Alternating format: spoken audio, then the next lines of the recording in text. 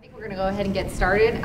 First, my name is Joan Bienvenu. I'm Director of the Applied Research Institute at UVA, and you are at Grounds on the Go, which is our research series that we present here up at the park, just to have an opportunity for folks other than the folks on grounds to really get a good sense of what we do at UVA. And so our topics range every time we do something different, and for those of you who've come before, you've seen sort of the breadth of topics that we talk about here, and we're always looking for suggestions too. If there's a topic that you're particularly interested in hearing about, and we have a researcher or that we can put up here to talk about it, we're happy to do that. So if you have suggestions, throw them our way. But today, I'm very excited to have Travis Hite, who is Program Director for the Link Lab. He is relatively new at UVA.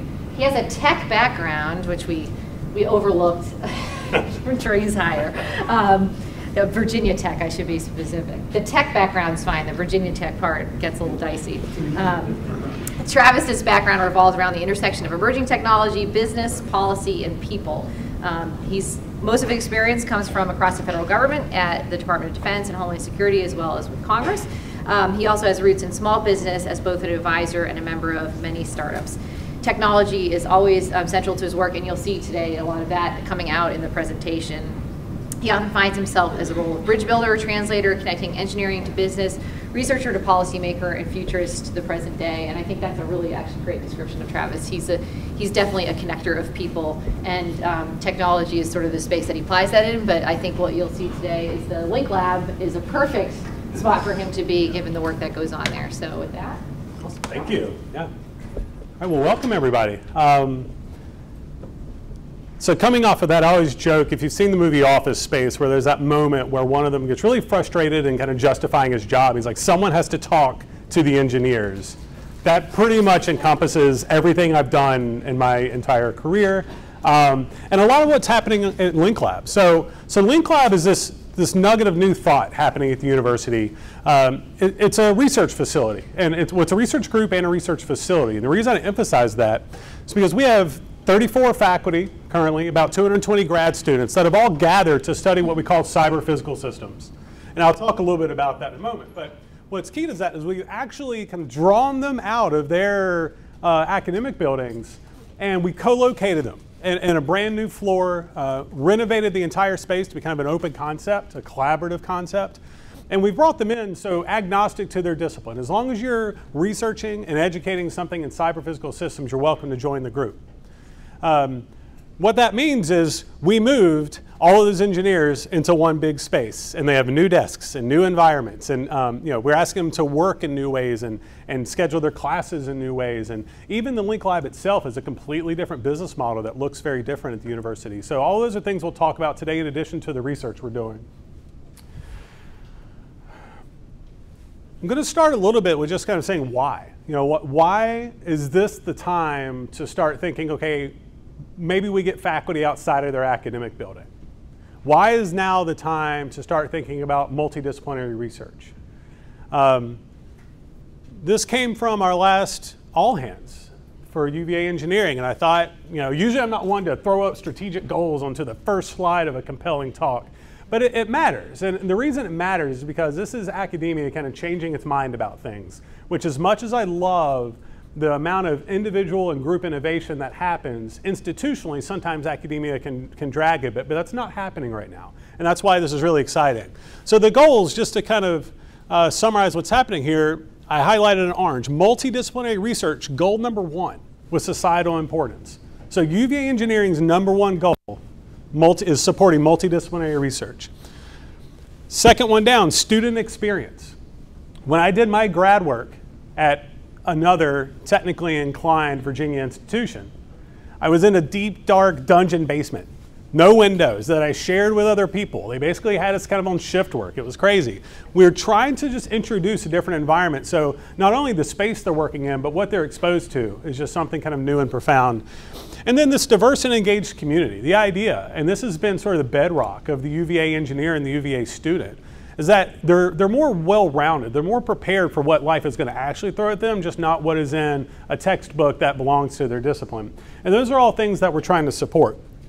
I think one of the really interesting things is, so when we think about what and why, technology is at this really interesting point. it's very combinatorial in nature right now. And what I mean by that is, so it's not that we aren't making advances in different fields of science and tech, but we're seeing a large chunk of advancement happen when you start to crush all those together. When you start to think about, okay, don't develop a new subfield, develop that field that branches into one of your neighbors, one of the other disciplines. And so that really gets into that multidisciplinary research area. And that just has to do with a lot of the underlying technologies that are being developed right now. When you talk about digitalizing everything and communications and just the idea of the internet, that's just going to start to create these bridges that allow you to swap information back and forth and find these innovations that can be very opportunistic or through pretty rigorous research, but it does come about because of the intersections of things, not because you're diving deeper. And the second part is kind of what the school is realizing right now, that you'll see in these goals, really wanting to change how they do business. As I'll show you in a moment, our space is 17,000 square feet of newly renovated space. They gutted the entire second floor of Olson Hall, if you've been on grounds. And they rebuilt it all in this new environment, and it's just for Link Lab residents. You'll hear me talk a lot about residents just because when I quote that 34 faculty and 220 students, we actually don't have room to house all of them. We house about half of those. We sort of thought it would take about 2 years to fill out the space, to have these faculty come and join us, and have these students come and join us on this kind of new idea. It took about 2 weeks to fill the space. So we got the two part right. We missed on the units from the years to the weeks thing.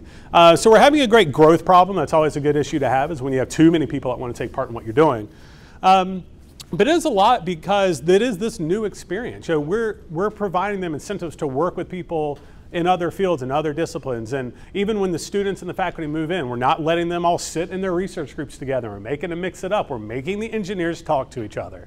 And it's fun. We'll talk a little bit about how we tackle that. And then the last part of all this has to do with the university itself. It's something that I knew about the university, but I didn't really come to appreciate until I got here. It's just being in an environment where you have other top-tier schools in business and policy and commerce and education and architecture, law and medicine. I actually originally had a whole page of just stats that were just like, oh man, everything UVA is doing is awesome. And it got to the point where it's like, hey, this is silly. It's just too much. But almost every school is ranked top 10 nationally and internationally. And to have that support for when you're researching all these technologies really goes back to that multidisciplinary idea. It's not just about multidisciplinary engineering. It's about starting to look at, okay, what are the business impacts of what we're trying to build? What policies need to be in place to make sure that these technologies can really have the impact we're meaning? How are we going to affect jobs and local economies? We get into architecture because we do a ton with smart buildings and smart environments, and the design of those spaces is something really compelling, including the open concept, which has kind of pros and cons. We work very deeply with medicine, which I actually brought a couple little things to show off today. So having all these different schools within walking distance is something that's very, very unique to Link Lab and to UVA engineering. So when you think about the what and the why, it's the timing's right because of what's happening in science and tech. The timing is right because what UVA is trying to do with itself, specifically UVA engineering. And then third, just location. You can't ignore the quality and all these other fields around you and how you should be working with them, and we are. So one of these slides right here, this is our spot. This is our home. This is where we do all of our business. For about the first 6 months, they didn't let me leave this floor, kind of operating as move-in attendant, construction management. It was an interesting time. I love this visual because this is actually a product of one of our research groups. You'll see all these little circles. I've got a video later that shows you this was actually created by running a small autonomous drone through our space with a LiDAR sensor on it, and then just map the entire space. And it works out to be this gorgeous background that you see here. We do have lab in our name. We do have some lab space, but it is mostly about that co-location. So these big areas in the corners are where the students come together. These offices on the outside are faculty. Those are all glass front offices. I'll show you some pictures in a moment. We have a big kind of common area in the middle, and then this little corner over here is our dedicated lab space. When the faculty came to join Link Lab, they gave up all of their space in the other academic buildings except for their labs. So our lab space operates a little bit like a startup zone. If you have students that have a new idea, or they just got a new grant, or they just need a table to work out something for their dissertation. We have all that space, and we can provide that to them, and we can book it for weeks, months, terms, a year or two if it needs be. And if it grows to something, then we help move them into the larger facilities. So this is sort of like a little startup incubation space. It's been really effective in helping people really go from the desks and the team rooms and the whole design of the space to just right into this lab to kind of test out what they want, or to gain some new space. One of my favorite stories is I had undergrads that are affiliated with our group, even though we're all mostly grad students. They came in and they asked me for a couple desks because they really want to just hook up a bunch of Raspberry Pis, create a blockchain, and do some research for about 2 or 3 weeks. And that's really just the embodiment of exactly what we want that space to be. It doesn't have to be this long legacy project. It doesn't have to be something with dedicated space and resources. You can just pop in. You're not doing it at home. I have so many students that have said they've moved their research projects from their living room in their apartment into our lab. And it really is that just streamless facilitation of the collaboration into ideas into space. Now, the one thing to say is we aren't the only crosscut. And by crosscut, I mean this kind of multidisciplinary idea. The school really wanted to come at, in our particular situation, with 2 experiments in mind. One was the design of that space, to really try out what does it mean to introduce this cohort into a collaborative environment that you do see in industry, but is very new here. And then the second is what happens when we bring the faculty together to do multidisciplinary research. And the impacts of that are interesting when you start to think about, you have faculty that were hired into our lab that are dual appointed to two different departments. What does that mean for their research requirements, for their teaching requirements? What does that mean for their tenure? All of a sudden, they're separated from all of the faculty that vote them in for tenure. So there's been a lot of just kind of the grind and the gears behind how a university works that we've had to alter a little bit. So it is really much an experiment in that business model, as it is in the research group, as it is in the space itself. And so far, those have gone extremely well. We find ourselves bringing in a really good amount of grant money. That the slope is going up. We haven't been together for that long. We got together in January is when the floor opened up. But we're already showing about a 50% increase in grants just in our first year. And they're almost all multidisciplinary in nature, which is kind of the goal. But the other part is just that we're seeing an impact on how the students work together and how those ideas get generated. So it's less and less about a faculty member has this idea and everyone goes to work on it, or they get a specific grant. You see a lot of people start to pick and choose what's the fruit they want to kind of tackle, what do they want to pull off that tree, and then they go out to search funding. So you see sort of an aggressiveness come around, which is nice. But as far as the crosscuts go, so that's our model. There are 3 other crosscuts. There's one called Engineering and Medicine, and they're a collaboration between the School of Medicine and UVA Engineering to provide seed grants to research groups that cross those 2 boundaries. So they don't have a big facility, they don't have a research group, they're a seed grant group. There's the, I always mess this one up, the Multifunctional Materials Integration Group, where they come together to look at really interesting environments to introduce materials, new materials, and to design new materials. When you think about, I want to put something in space, or I want to drop something in a volcano, or what's really interesting, I want to put something in the human body.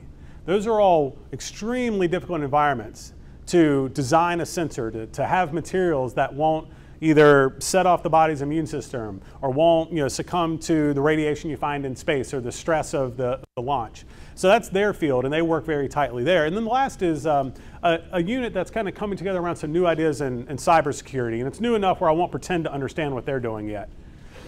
But for us, in cyber physical systems, we have 3 research pillars. So smart cities, and that's pretty much an embodiment of the Internet of Things, which I'm sure you've heard a little bit about.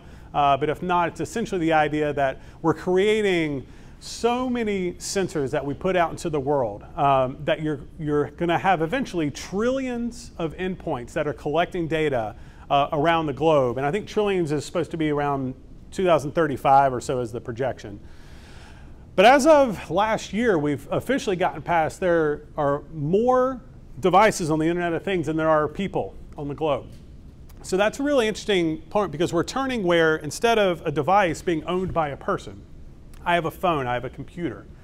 we're getting to the point where spaces own those devices, or environments own those devices, or different, so it's not people-centric anymore. It becomes both the built and the natural environment where your sensor systems are centric there. And that's what smart cities for us means. It's about the environment. It's about society. It's kind of understanding how a group works and how a group comes together. It's not just about the city. We actually do a lot of rural work as well to understand how we can look at dynamics to be outside of just the nomenclature of the city. Smart and connected health. For us, that's robotic surgery. It's a lot of wearable devices, so smartwatches are always a pretty big hit there because they are so popular and so already kind of ingrained as devices and where we are. But also embedded systems, so things that are implantable devices that are completely inside your body. That goes to that materials work I mentioned, but there's a whole host of issues there, and one of the things I'm going to show off here in a second revolves around that idea. And then autonomous systems, that's your driverless car, your unmanned aerial vehicle, surface vessel in the water or underwater vessel. So we've sort of gravitated to those pillars. These can change though. We want to be an evergreen group that as technology sort of evolves, these may not be the right pillars in 3 or 4 years. As they start to mature, or they grow, or they change, we're going to find research opportunities in different spaces.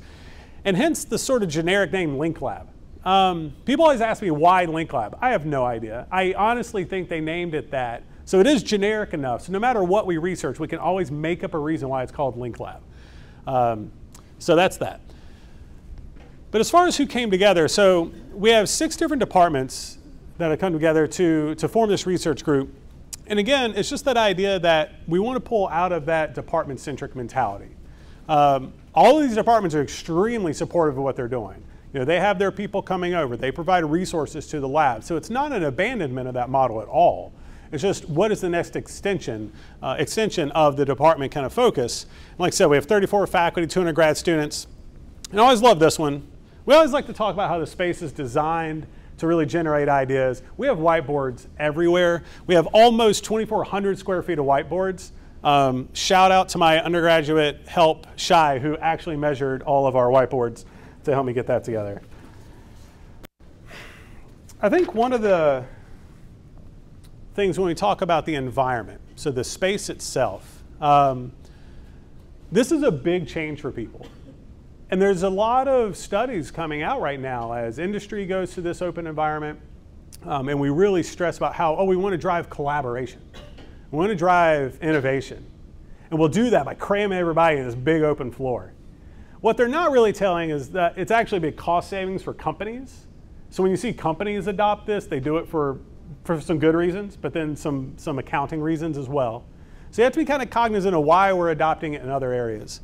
And I'll talk about what that means for us. But like I said, we have big open kind of community space. The faculty offices. I did pick the one faculty member that has put greenery into his office and has decorated it really well, so they don't all look this nice. But there you go. That's Dan Quinn. The lab space and just some more examples of kind of the openness. What we've seen come about is, obviously faculty who spend a lot of time in here. Glass front offices, it opens up to the students. That's great. Lab space, we knew that would get used. Our biggest concern was what's happening here and what's happening here. And that's been one where over time, since January, we've seen this growth of people coming away from their desk and starting to utilize little booths and little tables that we have set up for just kind of dynamic, let me meet with my team. Let us talk about a new idea. Let's get on some of that 2,400 square foot of whiteboard to work something out. Within the first month, we had a group actually on the corner couches here. It was 4 different faculty from 3 different disciplines, 2 of whom didn't know each other prior to moving into Link Lab, working on a proposal together.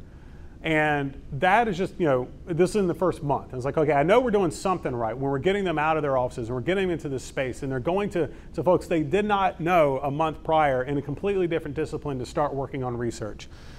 But more and more, we're hosting seminars, we're having talks. This space is filled up with, as we bring in students from those other schools, we have hoteling spots. So it's really, everything's designed around just generate ideas. And when I talked about the pros and cons of this space, it's interesting because you'll see in the news a lot about how, the open concept is actually killing innovation and it's driving people to be more private. And I think kind of going back to what I was saying earlier about what are the motivations of that. So you want to drive collaboration. Who do you have in your group? For us, it's a coalition of the willing. It's faculty that have elected to come join, that are bringing their graduate research students with them. So the students don't individually join. It is the faculty. But they're there because they want to work in a multidisciplinary nature. So all the motivations are lined up, but it still takes some interesting management policies and some interesting social opportunities to drive people to talk and learn about each other both professionally and personally. What it's not, or what I see in some of these studies are, oh, well, XYZ company built the whole new open environment. And they moved in their sales team and their HR team and their IT teams. And like, yeah, that's just not working. Well, yeah. Okay, think about that for a second. So HR, sensitive information, private conversations. You know a lot about everyone around you, and all of a sudden you stick them in the middle of everything in a big open environment. Sales, incredibly individually driven. I tried sales for about a year. I'm not good at that. Individually driven, super extroverted.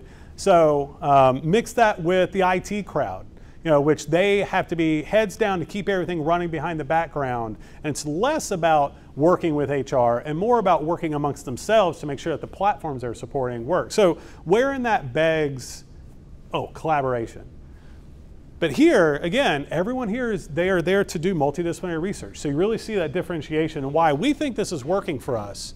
And the students so far think it's working. Despite, and as good academics, they send me every paper that comes out that says open space is good or bad. But that's why we think this experiment is working, and I think why the university wants to build on it. And then the second is just, we really want to emphasize some other aspects of the community, and that's understanding the individual needs of our researchers. So one of the big things that pops out is like, oh, well, if they're extroverted, they'll just kind of want to be in the space. And if they're introverted, we give them the option to move. Well, it's not quite that simple. Neither is the band of extrovert to introvert, right? But every student does have, the choice to not be in the space if they would like. And we help find them other space, and they still have access to the lab for their work. But things like, we really encourage personalization of the desks. And why that matters is because it creates another avenue for you to have a bond with the person around you.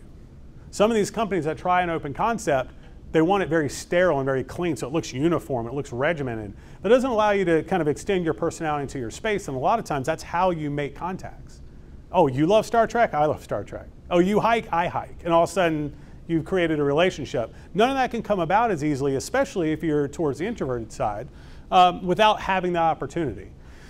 We drive a pretty extensive social calendar. We take advantage of diversity in the space. We've spent a lot of time and a lot of focus on how do we get this group, which is our first official group picture, to talk to each other. And so on the social side, we decided that the best way to get the students to talk amongst each other is have the students create a system to do that. So there's a student committee on culture and livability. That's kind of much, I wrote that on a whiteboard. For some reason, the horrible name stuck. But it's about, number one, the students have some feedback through that committee to us on how is the space working for you? What can we change just to make it more livable? The second side is socially, what can we do to have folks come together? So the residents, which is about 120, and then the rest of the group that's outside that we invite in, which is about another 100 or so, how can we bring them all together both personally and professionally? So far we've had 2 or 3 kind of speed dating events where people get to sit down, and you sit down over pizza, maybe over a drink. We have the luxury of everybody being over 21. But you sort of speed date about your work. You introduce your research, and then they introduce theirs, and then we pivot. We have board game nights. We had a big faculty versus student soccer game, which has led to my appointment later tonight at UVA Imaging for an MRI on my knee, which is great. But we made a lot of relationships, and that's what it's about. So being active in that and having a student committee formed around that and resourcing those ideas are things that make this cohesiveness work. We didn't just jam everybody in the space and abandon them. We have this active collaboration going on, and one of the big things to center on there is the diversity of the space. So on the right over here, I like to show this because we had Senator Warner came and visited Link Lab, and one of our students said, hey, it'd be amazing if we wrote welcome and every language represented it within the lab on this whiteboard to welcome the senator to the space. You can see what we ended up with. I contributed the binary down here, so my tech nerd coming out, and then someone kind of one-upped me with hexadecimal at the bottom, but that's fine. We have an extremely international, diverse group. So a lot of our social events are celebrating holidays or celebrating events from other cultures or regions or religions.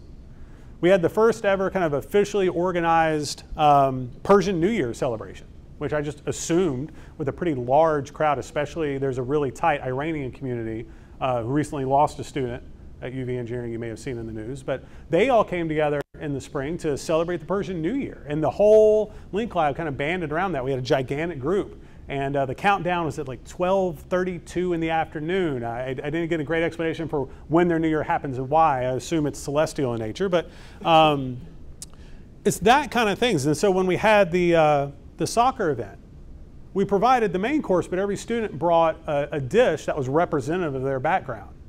I brought cornbread. I'm a Southerner. There you go. A lot of it got eaten once they figured out what it was. I also provided honey butter, so that helps. But we had, it's all that introduction that kind of brings it together that makes that collaboration work. And I think that's very unique to what we're trying to do, is that there is so much focus on that for us. Let's see. And the other part is, and someone in the UVA Engineering grad student department really brought this out there today about value proposition of your time at the university. So it's not just let me get an amazing graduate engineering degree, or let me make some new friends, or let me get some kind of worldly exposure about those around me. But as I was mentioning with the proximity with the schools, it's a lot about what is this going to look like in the real world.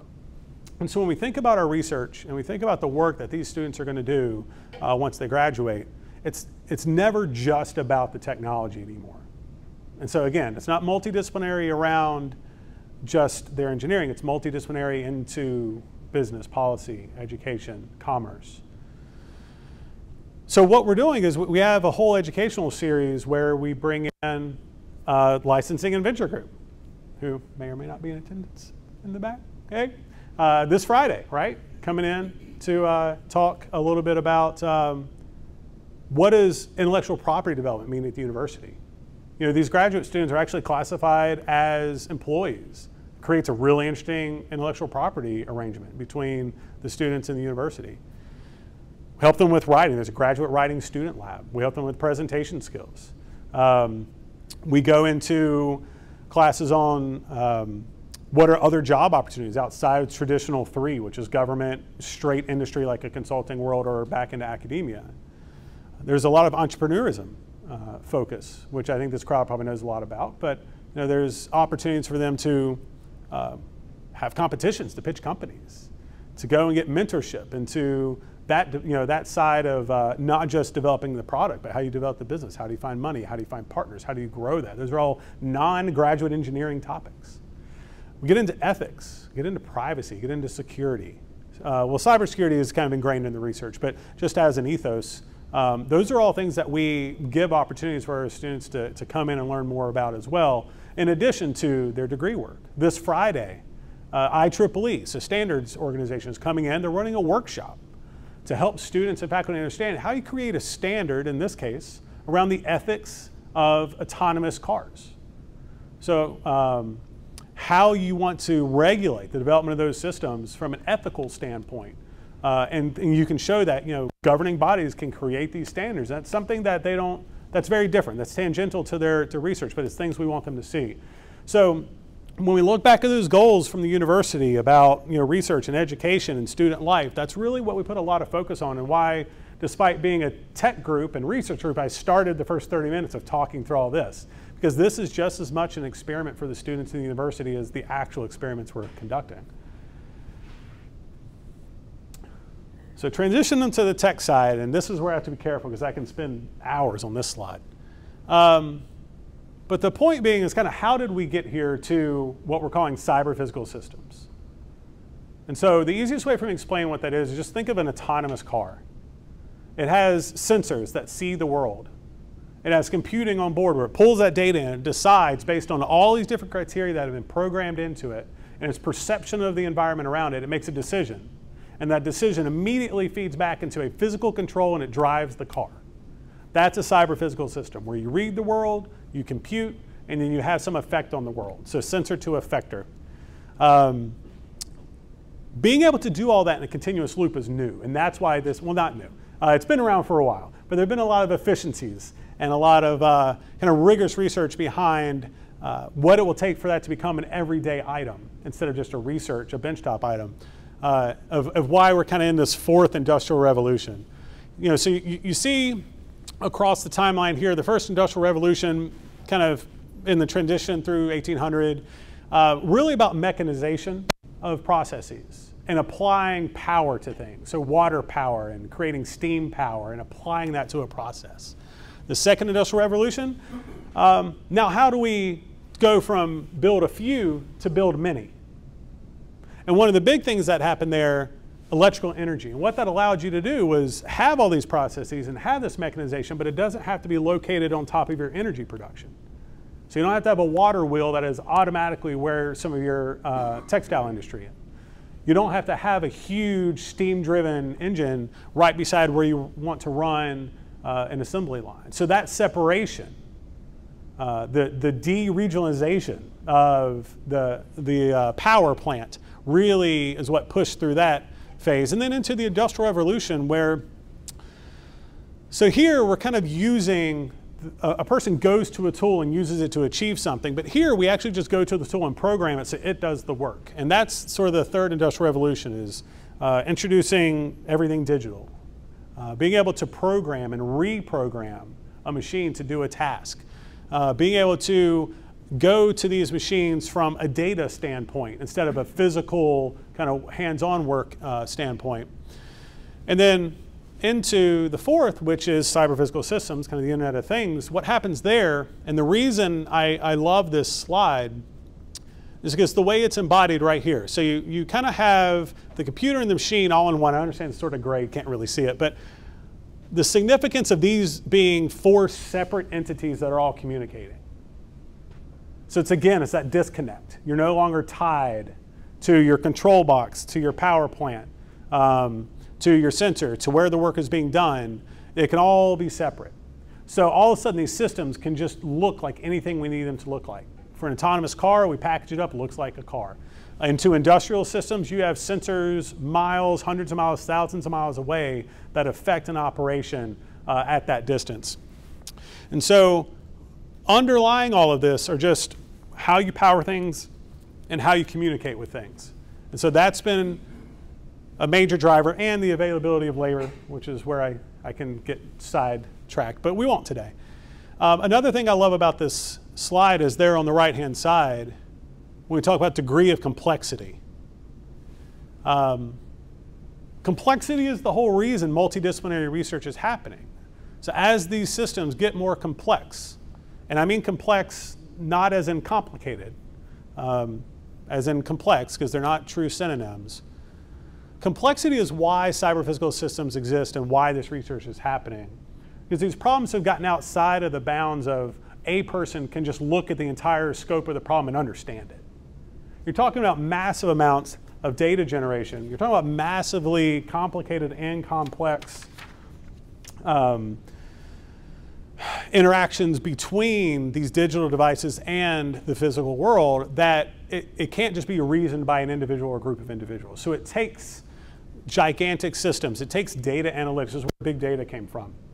Just a couple interesting stats you've probably seen in articles and such, but as I mentioned earlier, the number of connected devices is projected to go past 1 trillion in about 2035, 1 trillion.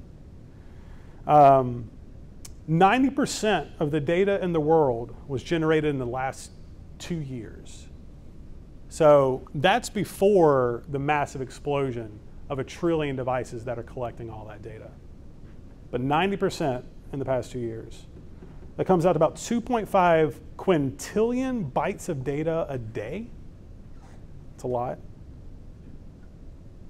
Just to put it in a little more kind of real world perspective, there's 3.5 billion Google searches a day.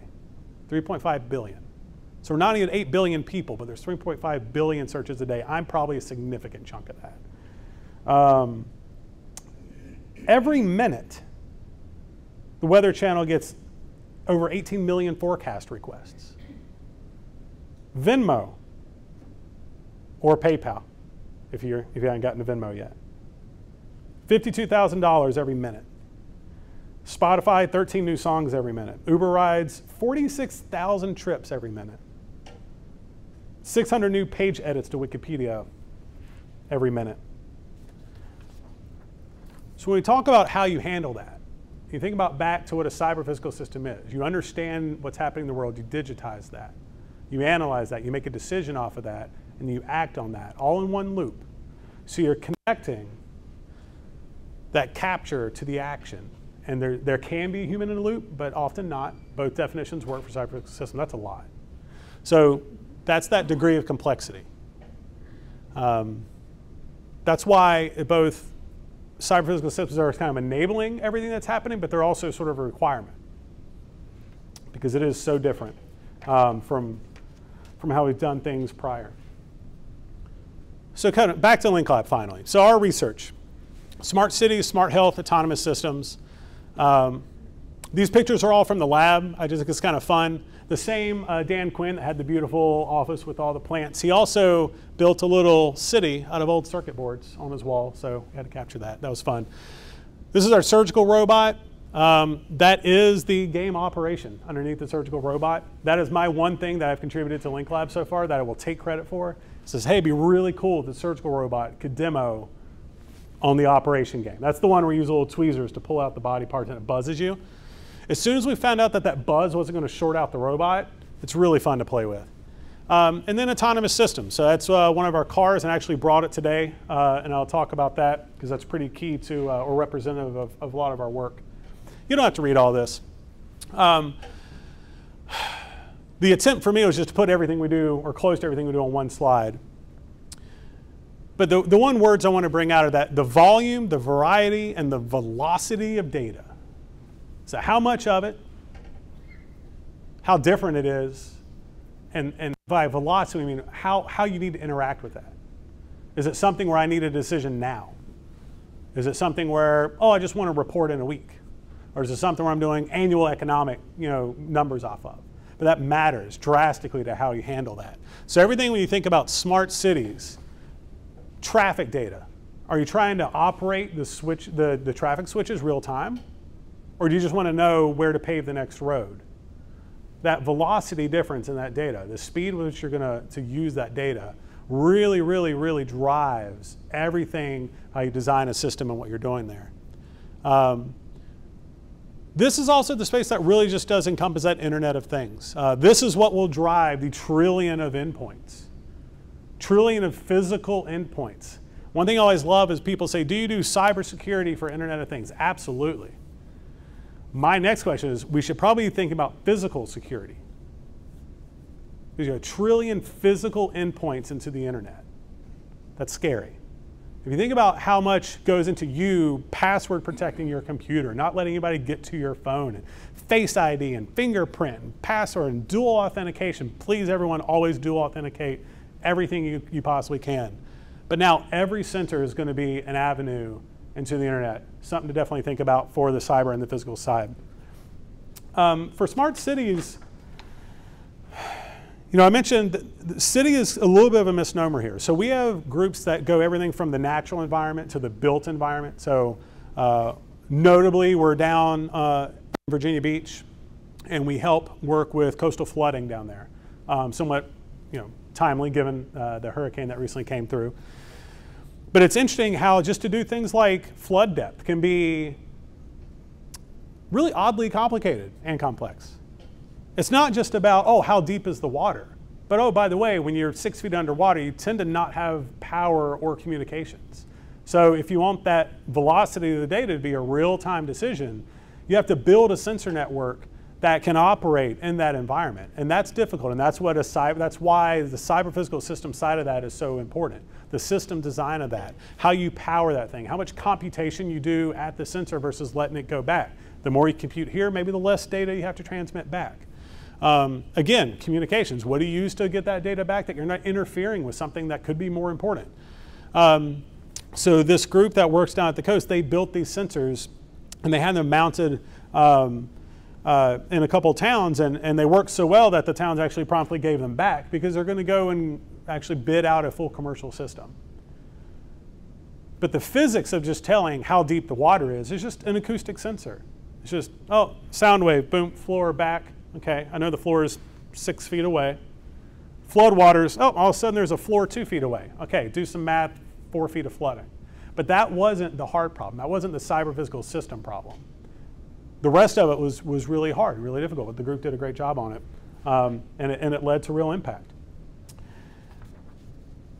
Traffic is always just a really big one. Everything I said, from controlling the minute-to-minute, second-by-second flow of traffic, to designing traffic systems, to thinking about all these alternative modes of transportation. We'll see when I talk a little bit in the autonomous systems section about having different types of roads for autonomous vehicles versus people. And really, if it's all people-driven, we know how to handle that. If it was all autonomous, we know pretty much what that could look like. But man, that in between, where it's us and them, that's going to be messy. Oh, and then put scooters and bikes and a lot of cabs and the regular public transportation system and all of that all in one grid that is a little hard to change because it is so built in, and you're talking about change cycles of 20, 30 years. Technology is moving a little faster than that. So that's one really interesting area where your ability to analyze greatly outpaces your ability to actually act in many ways. You can't just rip up all the roads and redesign them. So you have to think about that iterative response. So traffic's always a fun one. Some other little interesting projects. Visible light communications. So instead of Wi-Fi, being able to use a light bulb to transmit both power and data. We have a group working on that. You know, I came from the government where you can't just broadcast Wi-Fi in a couple office buildings here and there. Things like Li-Fi communications are something a little more secure. They have a ton of application. I just came back from a conference where I saw people trying to power things with light beams, which was really interesting. Not like lasers into space for space probes kind of, but more localized Internet of Things powering. The dynamics of electric fleets. All of a sudden, you know, we talked about regionalization. So in your car looks like it does because it has to create its own energy on demand within the car. But when they become electric, you get outside that. You can pull electricity from anywhere. But then you have really interesting dynamic transportation problems of distance and time and charge. And so the entire structure of highway systems and towns, you know, towns pop up because that's your way station. That's your gas station. What happens when all those distances change and the frequency changes? So you're talking about complete restructuring and redesign of how far towns are apart, how far rest stops are apart, where you need charging, why you need charging, how fast it charges. Is there a priority order? How much it costs? Where does energy come from? So those are kind of some other interesting things that we're looking at. And then also just because of the trillions of devices, that's a trillion batteries. That's a lot. When I was with Homeland Security, we had sensors all on the southern border. And we saw where you had border agents that were trained border agents that just became professional battery changers. They would spend a significant chunk of their time, more than half of their time, just quite literally going to Walmart, buying a bunch of batteries, and then just driving through the desert, changing out batteries on sensors. Now multiply that to a trillion. It's not possible. So we have a group that's working on super low powered integrated chips. So they just draw less power. Or you go back to the light. Maybe we can pull in power from different ways. But when you multiply things by a trillion, it all becomes really interesting problems. Let's go. So smart health. This is really interesting because when you start to involve people and disease, it's not just about how you treat a disease. It's a lot about how you communicate to the person that, you know, what they need to know and how they need to know it. The military does this a lot. How do you give just the right amount of information to an operator where it's actionable and it's pertinent, but it's not too much, it's not distracting? I mean, how many of us have been like, oh, I really need to go to the doctor for like a year or two now. Oh, I haven't been to the dentist in forever. Is it going to matter if just a smartwatch is just telling you to do that every month? Probably not. So not only is it about reading the body and understanding new ways to tell if there's something going on, but there's a whole science behind how you actually make an informed ping to the person so that they act on it. Because all that's useless if they get it and they're like, just going to swipe that notification that I'm having a heart attack. Who cares? Don't have time right now. It's a really interesting problem. I mean, that's a lot of money and a lot of time and a lot of science, just something that someone can just swipe left on, and then it all just goes away. So a lot of what we're doing at Link Lab is that kind of interface into the person and into society to make sure that, oh, if we have devices that can detect an asthma attack ahead of time, that can start to alert you towards dementia. Dementia is a hard one because there's a lot of just acceptance and denial in that field. And I don't mean denial with all the negative connotation. I mean in the strict definition of, like, you know, it's really hard to just self-diagnose and self-realize when it's something so profound and currently somewhat untreatable. Depression is another one. Diabetes, obesity, cardiac, all with their different factors around just the patient acceptance. You know, there's this kind of, in US healthcare, you should own your own healthcare. Well, that's great. But are we all going to prioritize it the right way? And how does each person need to be communicated to make sure that you're making the right health decisions? So it is about understanding. It's also about communication. I'm going to kill your camera pan here. One of the really cool things we're doing when we talk about multidisciplinary research.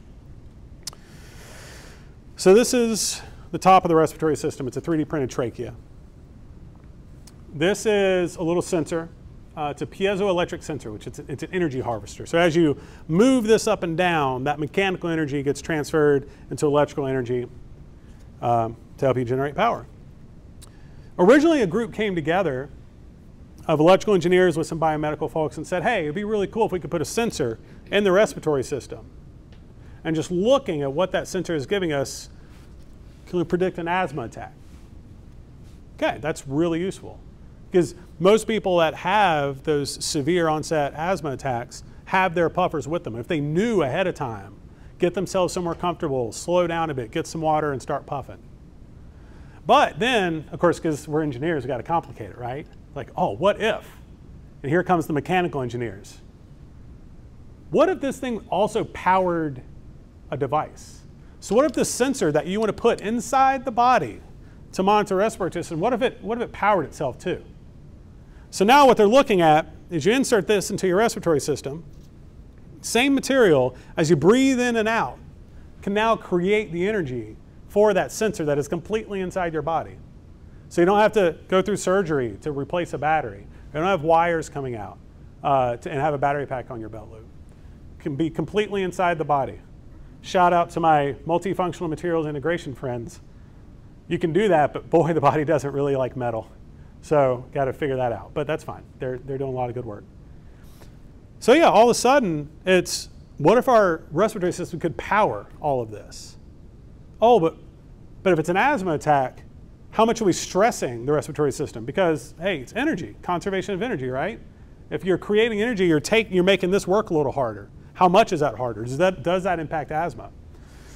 But really interesting problem. So now there's 5 different disciplines of engineers and medical practitioners working on this problem of energy harvesting inside the human body for the sake of powering these little devices. There's a great article, I think in UVA Today, written up about it recently. But it does invite so many different things of, you know, insurance, right? Policy, prices, treatment. So who gets all this data? You're generating data. This is that 2.5 quintillion bytes of data. What do you as a person do with that data? What if you give permission to people to look at that data for research? Every single person starts generating data with that. So it's not only about, started with, hey, we want to detect asthma. Hey, then can we power ourselves? And then, oh, that same thing, you can power and the data coming out that tells you how good the asthma's doing, but that's a lot of data. And do you have the full computer inside of you? Do you pump it out somewhere? Does a third party crank on that? Does the hospital crank on that? So again, so many different problems. I mean, just the fact that you can breathe in and out and power a device in your body is cool, but the scope of the problem is huge. And that's why the opportunity is so much fun. Another really big one is robotic surgery. So the origin of our picture here. That's one where milliseconds of communication matters.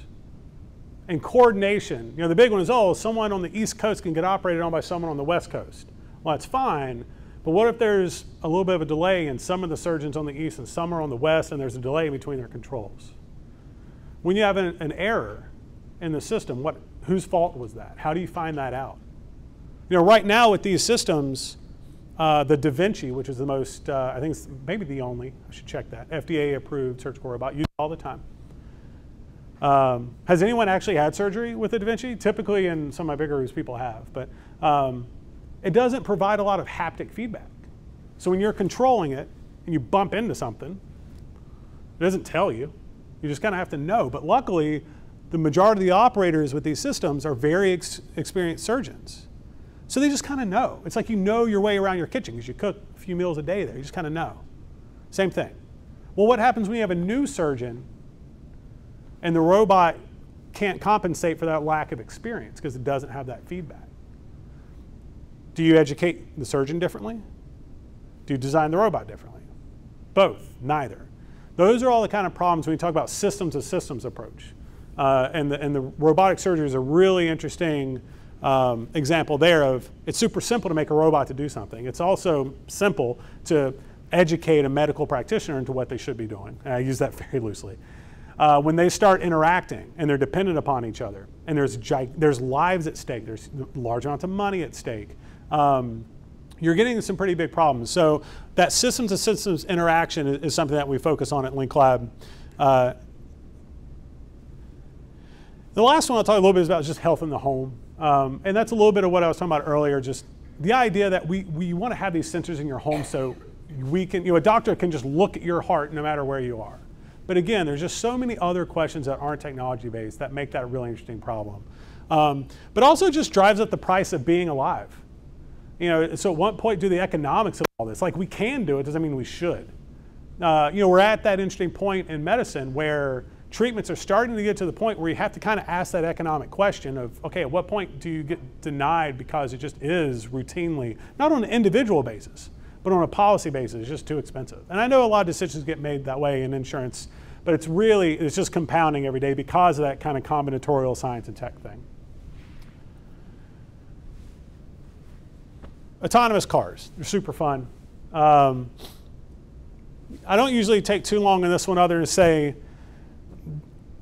we really like to think about not only how we're going to do research, but how we're going to educate. So the research that we do into autonomous cars, it's not about the learned model of, oh, I can pump in a lot of data into my machine learning algorithm and teach this car how to drive. But what happens when it runs into something that it doesn't understand? I think my next, no, don't care about you. There it is. I love this slide. So this is a machine learning algorithm that's trying to classify stuff so it knows where to go and what to do. Left side, I see a car. I'm a car. Hey, you're a car. I know how to interact. That's super easy. Right side, you're a car with a little bike and another bike and a bigger bike and a person. There's no way you can train a system to classify all those objects and know what's really going on. Well, that's not true. Currently, that's very hard to do. So a lot of the research that Link Lab is doing is saying, okay, let's not just rely on that learned model. How do we teach the car essentially some common sense? So no matter what it's seeing, if it can't classify what's going on, that's okay. Because it still knows generally, hey, I'm on a road. There's some rules of the road. There's some general best practices of driving. And then the key is, oh, and I know what I can do as a car. What this faculty member in particular does, he loves Formula One racing. He loves it because it's pushing those cars to the brink of just disaster. If you look at Formula One in slow motion, when they go around a turn, they're sliding just a little bit. Just look, 1 mile per hour faster, they're out of control. 1 mile per hour less, they lose the race. So he's bringing that same concept to here, is just teach the car, how does a car know what it can do?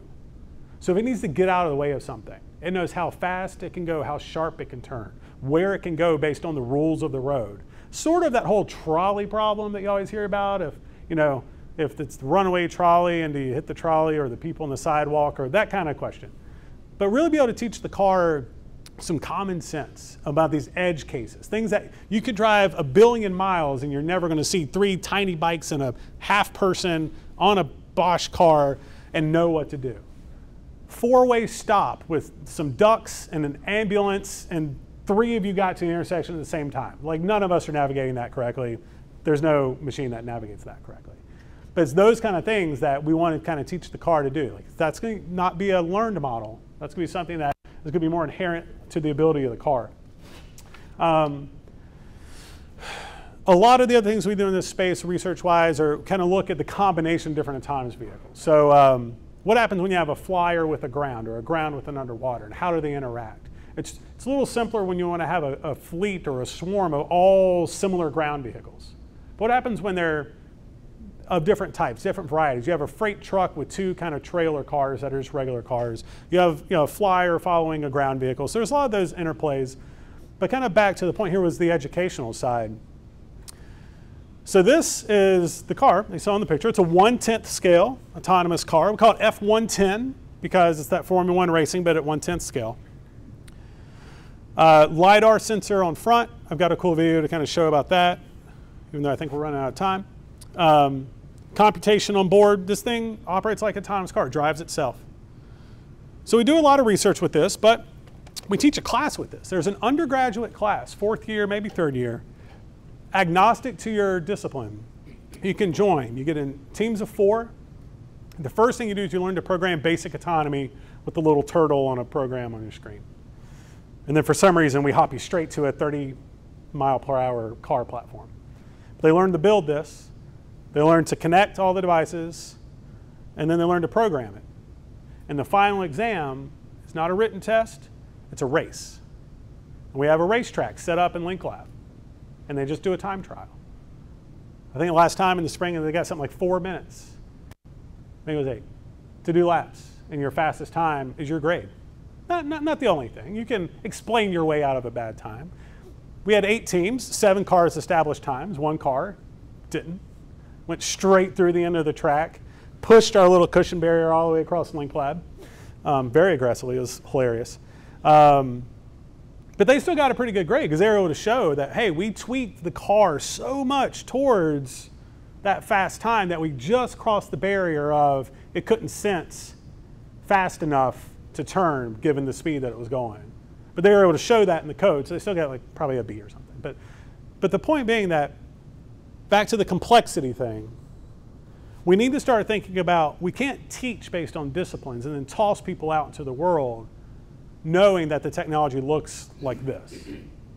When I went through my graduate degree and my undergraduate, I would have had an undergraduate class on sensing, or computing, or communications, or just mechanical, the design of the car itself. There wasn't a class that says, hey, we should teach you based on what it looks like, because this is what it looks like in the real world, so why don't we just teach that? And that's something that is really getting embodied in UVA engineering, and that Link Lab has been able to exercise a bit. We're working on curriculum for PhD level, master's level, undergraduate level, but this is why, because we want to teach to systems like they look in the real world, just like we want to research systems like they look in the real world, and that's a great example of that. It's 1 o'clock. All right, so the only other thing I'll just say, business model for the lab, we got started out because we were part of the Strategic Initiative Fund at the university, SIF, where they put forth a lot of money to different ideas because a lot of resources are hard to come about if you go department to department to say, hey, here's my hat, can you put some money in, I want to try this crazy thing. But strategically, the university wanted to do that. So we started out with SIF funds, generous contributions from all the departments that help us with support and funds. But our business model in the end is going to come from partnerships with industry and grants that we get from the government. So we have an interesting affiliates program where typically a university relationship is really central around recruitment. For us, recruitment's still very important for our grad students, but it's more about kind of this. We want our grad students researching things that are grounded in real world problems. So our first affiliate was Leidos. Leidos came to us and said, hey, we have this really cool autonomous surface ship. So ignore that there's a cabin on this, because it doesn't really need that. It's in test mode. That they're working on for the Navy. And this, you can go find this. It's called Sea Hunter. We have a lot of autonomy problems with that. How does it get through different environments where it's interacting with interesting coastal topographies, interesting weather, other vehicles? How does it go about its mission in an efficient manner? So they came in and became our first affiliate. And they did a half-day brief on here's everything we know about the problem. And then they started funding our students and funding our research. So we have groups that do autonomous systems work, and that's what they're helping research. And that's really, again, what we want to do. It's grounded in real-world stuff. So it's the complexity of the problem drives you away from that academic department focus. Still very important, don't get me wrong. I'm in no way saying that that's not appropriate. It absolutely is.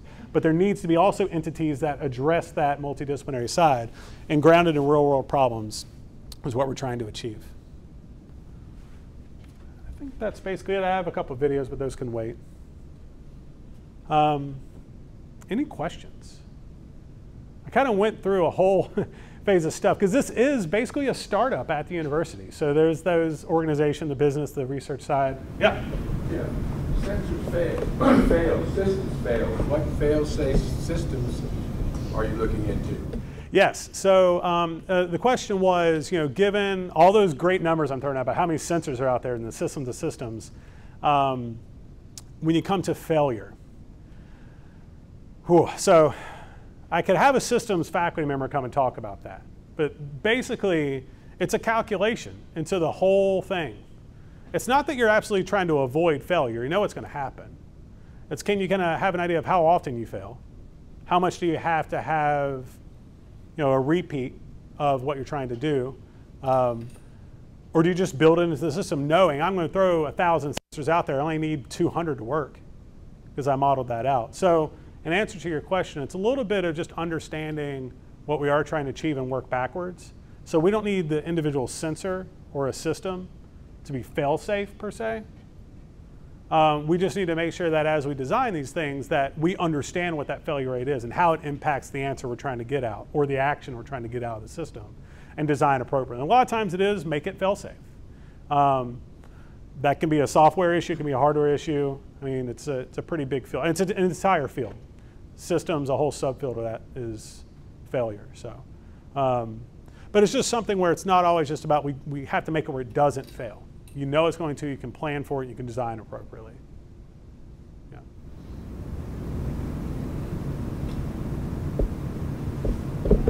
About how the business model butts up against the educational mission of the School of Engineering. If the educational, if the problems are being driven by Leidos, does that impact publication, anything like that from the students? Right. So the question was just, giving the business model, and to add to it, we are trying to treat ourselves like a startup. So when we look at our finances, it's like this is our burn rate every month, and this is how much ramp we have until we're out of money. Now I'm really hoping if we just ran out of money, the university would be like, well, that's all right, bye. But we are kind of coming into that economics of the department of the educational system. To the last part of your question about when Leidos drives research, how do you do things like publish? We just mandate that everything we work on you can put papers out on. Now sometimes they'll say certain aspects of the work maybe not there, and that's more of a handshake agreement, but almost everything everything we've done has been a we will publish off of this agreement. We don't do classified work, and where we do company proprietary stuff, it is minimal, and it's mostly given as like context to the problem. Like we learned a lot about that Sea Hunter thing that we aren't researching. It was just so they can kind of give us the context. So we are trying to maintain that academic flavor. But you just want that problem to have some impact. You want to, so it's a balance. And then how it plays into the business side on the education is, if we, as in Link Lab, wants to start offering a cyber physical system master's or cyber physical systems PhD, you could, in theory, be taking students from one of the departments. And, they get a good amount of money from that. So the theory, because the departments are on board with this, knowing that, is that we're going to grow the pie. So it's not dividing the pie into smaller pieces for everybody. We should, by offering things like this, attract a lot more attention. So everyone's percentages go down, their raw numbers should go up. But it's a concern. I mean, it's something we're keeping eyes on. And, we don't want to cannibalize ourselves to do these. And that's why that SIF, that pocket of money to start out, was so important. So we have a little bit of a safety net, and we have some runway to get it figured out before we're truly impacting the departments on a day-to-day kind of thing. But I mean, again, the departments I put up there, every department chair is on board with what we're doing, and all of them have contributed in some way. And it's been, a coalition of the willing is like the best way to talk about it. They've all been great. So, yeah. And actually, and interesting to that point, there's a director for cross-cut initiatives within the School of Engineering. His name's John Locke. He's a professor. He left a department chair position to do that. So if you want to kind of have an idea of the importance of what we're trying to do, he left as a department chair and created this position for himself, the director of cross-cut initiatives, to help guide that. And department chair is not something you just kind of walk away from that easy. So it is really important. We really do think that this model is going to be maybe not the model for the future, but this is going to inform it. And we also get to cheat a little bit because Jack Stankovic, our director of the lab, our faculty director, he quite literally wrote the report on cyber physical systems education. A few years ago, National Academy of Sciences had a big report on how you're going to educate the next generation of engineers to tackle these kind of systems, and he was a co-chair for the report, and he's the director for our group, so that helps. Yeah. What kind of interaction are you having with undergraduate Yes, so undergrads. So like I mentioned, that 220 students, all graduate. Undergrads. One is they organically find themselves in the research groups as undergraduate researchers, which is nice. And then through classes, through offerings like this as the beginning. Now that we're in place since January, we're starting to look at opportunities to do capstones, senior design projects, however you want to call them. At UVA, they're capstones, where we're not going to mess with the curriculum, but when they go to do that capstone, it can be a multidisciplinary type capstone. And there's a program now called the Technology Leadership Program, TLP, and they do a design integration capstone that's very similar. So we might sort of morph that or add to it in some way. But to have that capstone experience when you build something as undergrad, being multidisciplinary is the first step. And then we did get a little exploratory grant to say, what would a minor look like in CPS? How do you pull someone that's educated in one aspect, in computing, in the mechanical side, and sensing and comms, and pull them into a minor of the whole system? That's hard. We spent a lot of the summer talking about that. I was on board just to help with the financial model side. A good group of our faculty went at that and tried to think, what would that curriculum look like? So there's some ideas on the table. I do still kind of think that at the undergraduate level, the foundation in a discipline is very important. So yeah, TBD, but we're trying some stuff. Yeah.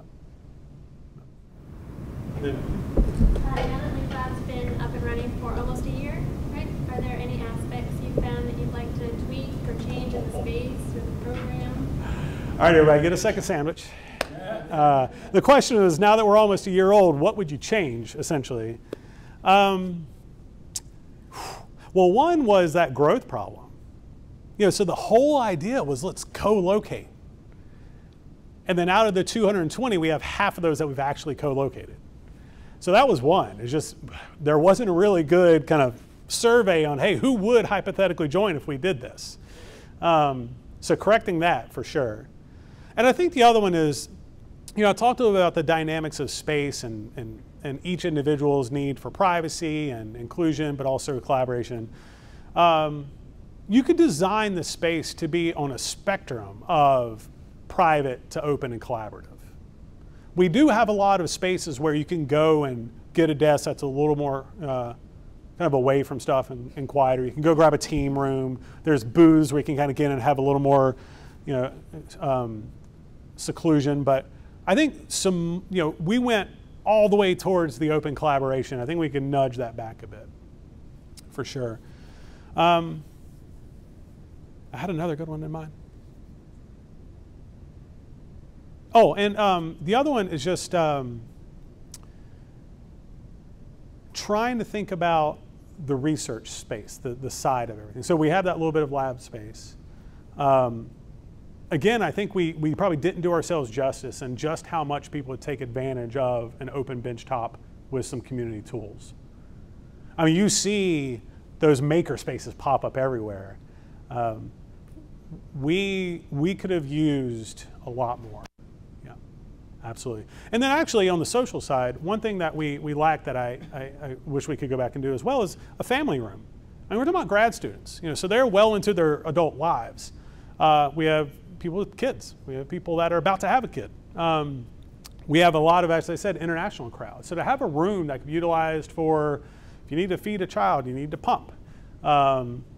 If you need to go observe prayer in the middle of the day, something just to go and have that solitude, that would have been something as well. We have a little thing that we call kind of the phone booth. That's where you can go for phone conversation. It's morphed into people try to kind of do prayer in it, and it's tiny. That would have been one as well, kind of understanding we could have gone a touch more towards the making people comfortable in the space and having a home for every need. Could have come back a little bit on the spectrum of pure open versus private, for sure, and then just size. Man, we could use all of Olson Hall. I don't think they're going to let us do that though. So, yeah.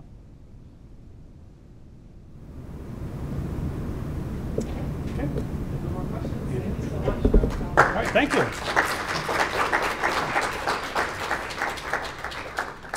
I do have cards. We have a website. Would love just to have everyone involved. Come by and see the space. We're there, and we have a staff of 2, so one of us can always give a tour and walk you around. But generally we want to be ingrained with the community, and that's at the local level, the state level, everything. So please come by or just keep in touch. Okay? Thank you.